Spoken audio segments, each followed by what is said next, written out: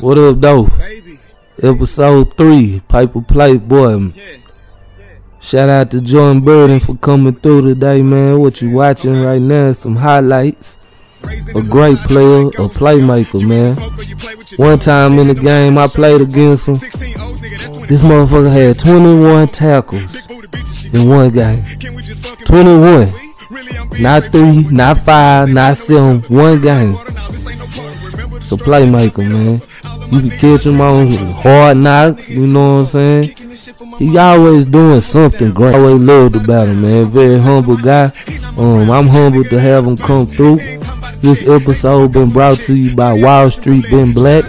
You can catch her on Instagram. You can catch her on YouTube, Facebook. Very helpful to anything you need to financial freedom when it comes to investing your money. Check that out. Once again, Wall Street Been Black. Also, thank you to all the subscribers, the likers, the shares, everybody, all the support. I'm gonna keep going. Whether I get 100, 1,000, 1,000,000 views, man, I'm gonna keep going. And I see y'all. And for that first 100 subscribers, I got something for y'all, man. I promise you, for real. Thank you, and hopefully you like this next episode. And shout out to my boy Spence. Check out the Spence & Co podcast always. Go get that, go look at that. Yeah, we here. This that life, big baby. A little left over, but you know what I'm saying. What's that long word you said you was? Pescatarian. So we got straight shrimp for you, my boy. You feel me? They said you did your thing with the chicken. Yeah, man, I did my thing, bro. I did my thing, man. Here you go. This is like a Texas toast and Texas roll.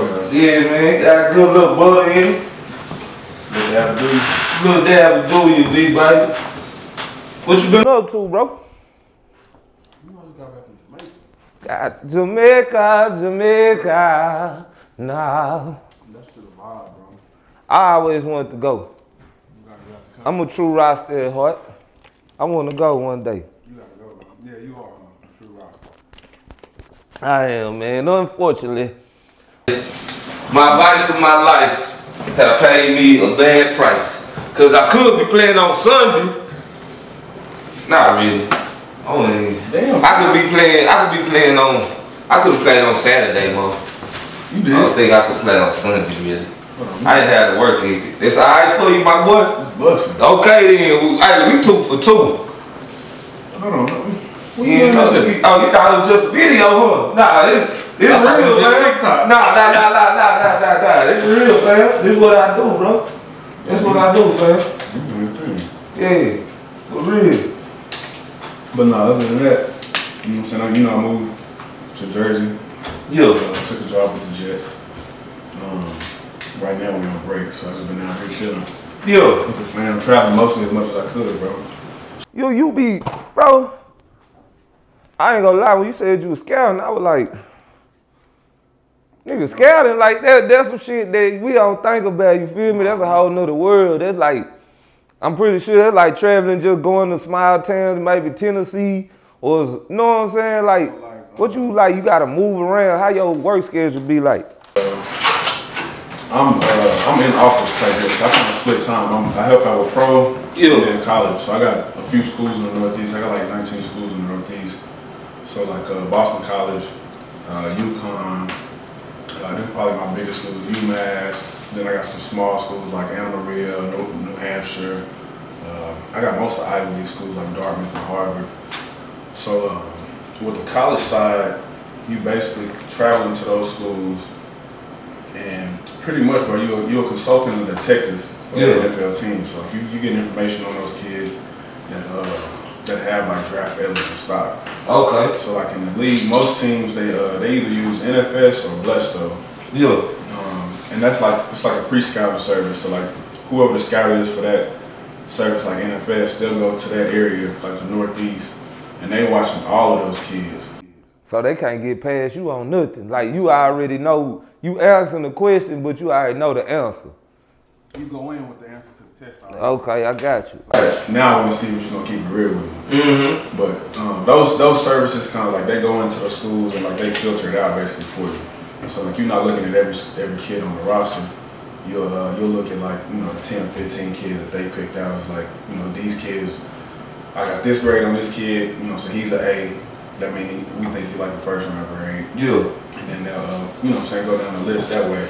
And so when you go into the school, like you watching that list of kids or whatever, and then you basically giving your opinion to the organization on what you think, you know what I'm saying, about each kid. So you kind of do that with each school. And then obviously you get like background information, stuff like that. Is that say Princeton? Yeah. Oh, okay. Yeah, when it come down to it, I would always wonder how it feel, like, being on the other side, because you've been scouted a lot. So, do you bring, like, the characteristics that you got from scouts, or what you would have wanted a scout, how a scout you would have wanted to approach you? So like, I know it's certain situations or like certain ways that dudes are portrayed. Sometimes it's like, well, I kind of understand like why people think that, or you know what it really might be because I played, like, you know what I'm saying? Yeah. So I think they definitely, the front offices definitely want more former players just because of that type of deal, because you understand a different dynamic. Yeah. You know what I'm saying? So if you hear how somebody's character is being dressed up, you know, through a report because of what coaches said, or you know what I'm saying, what a professor might have said. Yeah. Then you can kind of piece together who he is as a person because you know from your own experience as a player. So if you was a scout and you was scouting me in high school, be real, cause I done had a scout come out to the high school. Shout out to Missouri, I was suspended, and he came out there. And shout out to that coach that looked out for me that day and told him I was sick. But I was suspended. And he done came from Missouri to come see me. Would you be able to like detect that they lying, or would you had already found out like you already got suspended? I'm trying to see if this school gonna tell the truth for future players. So I might have heard from somebody else, like another scout. So like you're saying, like college, right? Mm-hmm. So maybe if I was like working at Oklahoma State, and I got a buddy that worked at Arkansas or something like that, he already came through there and found out that you were suspended, and I done talked to him already, and he said, hey, once you go out there to Longview, you know what I'm saying, just make sure you know Kerry Fortson ain't gonna be out there, he's suspended.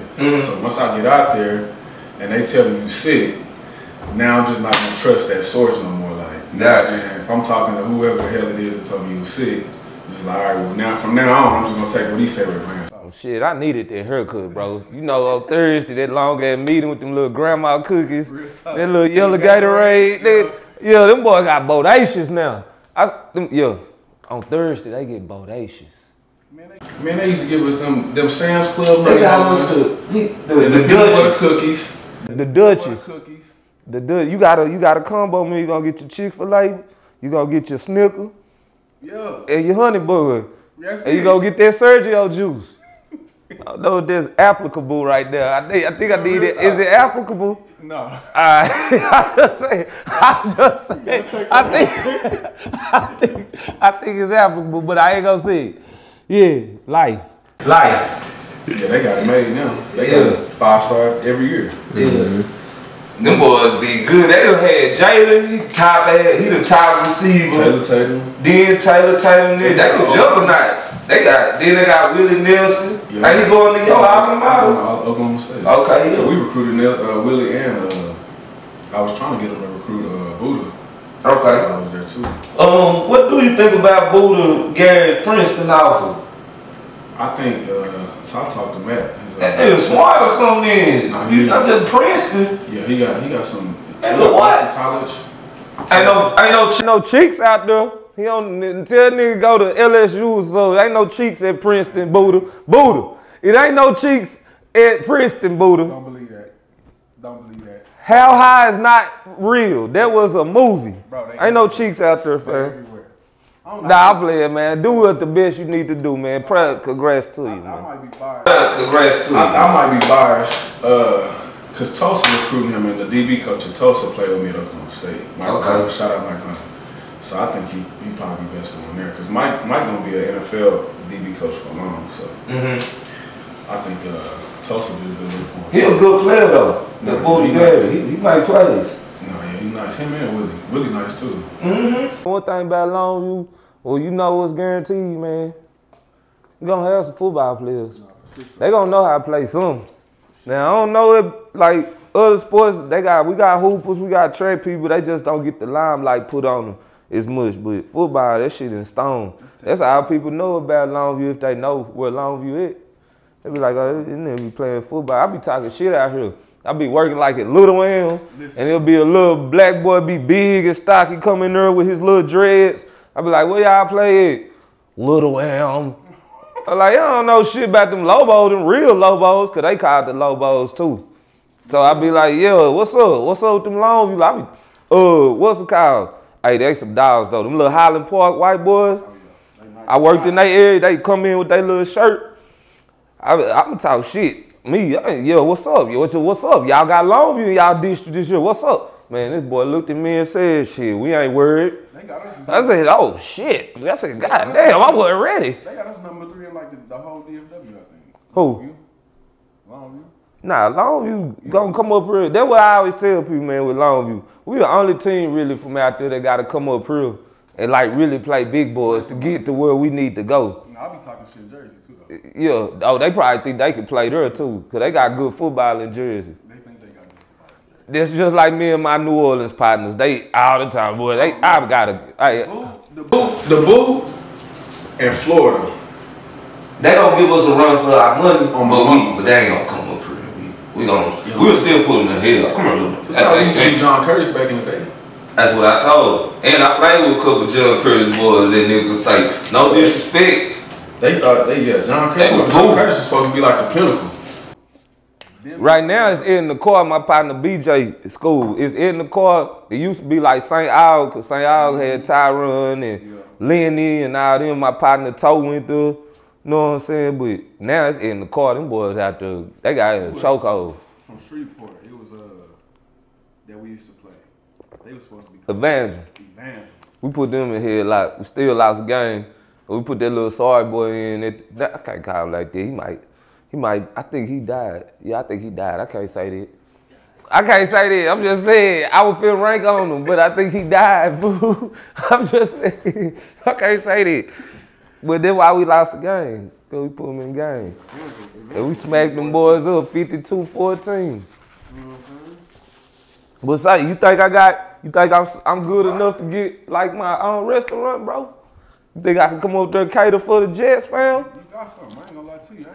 You think I could get a 5-yard slant on sauce? I don't know. That's elite coverage. You don't think I can stem the inside shoulder? Nah, brother. Okay. I think I can give him a little. Nah, man. Well, I ain't gonna. I can give him a little. I ain't gonna hold you and say you ain't one of the. He ain't gonna jam me. I ain't gonna lie. I ain't never got jammed in my life, but I ain't never been in that position in 10 years. That's a lot. That's a lot of link pause. Whoa. He was ready. He was on point. He was quick. Pause. Yeah, we gotta keep it right, fool. He gonna get in you. Pause. Boy, going crazy. Nah, but for real though, bro. Hey, I wasn't talking about this time, fool. I was proud though, I ain't gonna lie, cause I ain't care back then. When we were playing when you was at SFA and I was at Nickel State. Oh yeah, 25 times. Man, nigga I thought it was 80. Cause every time I kept hearing, I'm like, man, did they keep saying? Cause it's like Jordan Burton on the tackle. It's like, man. Because I knew I was gonna lose. I was like, bro, the score was like 65 to like 52, bro. I kept going on kick return. I'm kick returner, bro. I was like, bro, I'm tired, fam. Bro. Yeah, bro. When I say that game was so, like, bro, we was on the field so many yards in that game, fool.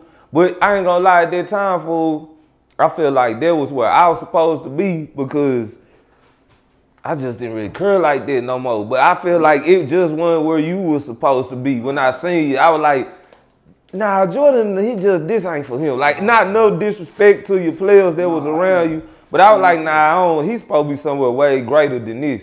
Did you feel that way when you were playing? All the time, fool. Like, I used to watch, I remember all the time watching Ohio State and Oregon and Oklahoma and all of them teams playing. I'm just like, bro, I gotta figure out a way to get the hell up out of here. Yeah.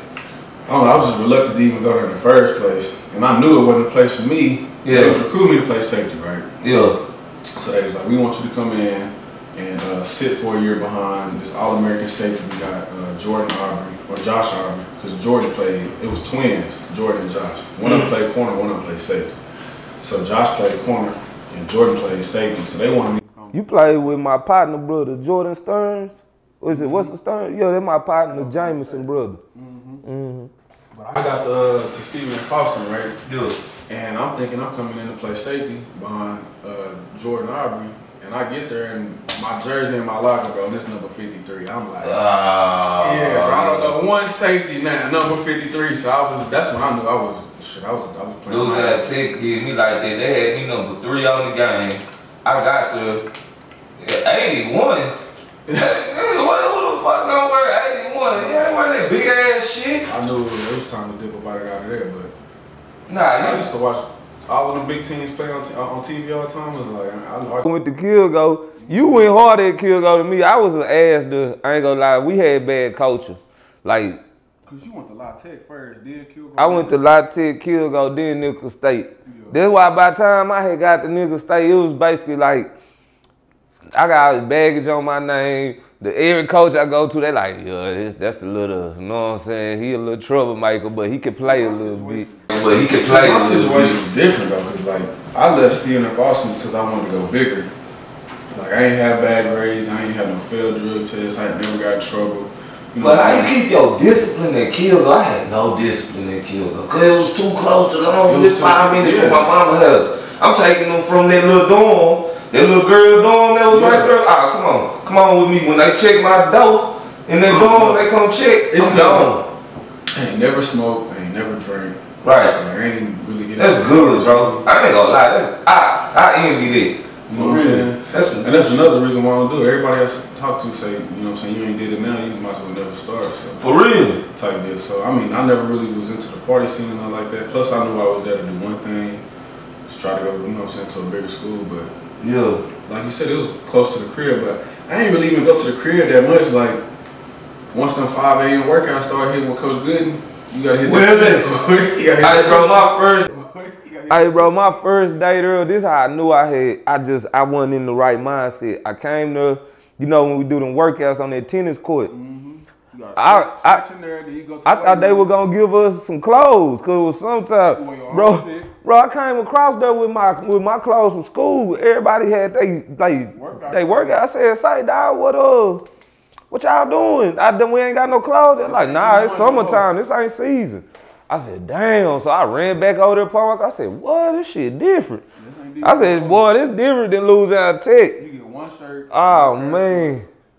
Man, boy, kill go, but it made me it humbled the shit out of me. That's the best time I've ever had playing football though. I'm close with people the most, not really losing out Tech, cause it's so long ago. Some people I'm real cool with, like Ryan and CJ, but they're like 2. But my people from Nickel State and Kilgo, man, they're my people. Like my Kilgo, cause when I came in, I'm that transfer, so they thinking I'm that D1 transfer that's finna be. I'm like, hell nah, bro. Shit, I'm just here to be on team, fam. Yeah, that's my dumb ass. I ain't trying to stick out. Yeah, that's why I fuck up it. Once the 5 a.m. workout started hitting, bro, so I would sleep on so it was Corey Davis. He from Gladewater. I know him. Remember Corey, and then Chris Chumley from Pine Tree. They stayed in the dorms, and I got real close with them, so I ended up just, you know what I'm saying, kicking it on their floor. So I slept on their floor for in the quads? Nah, it was just a basic dorm, bro. You talking about that? Oh, you was in the. Yeah. Oh, nah.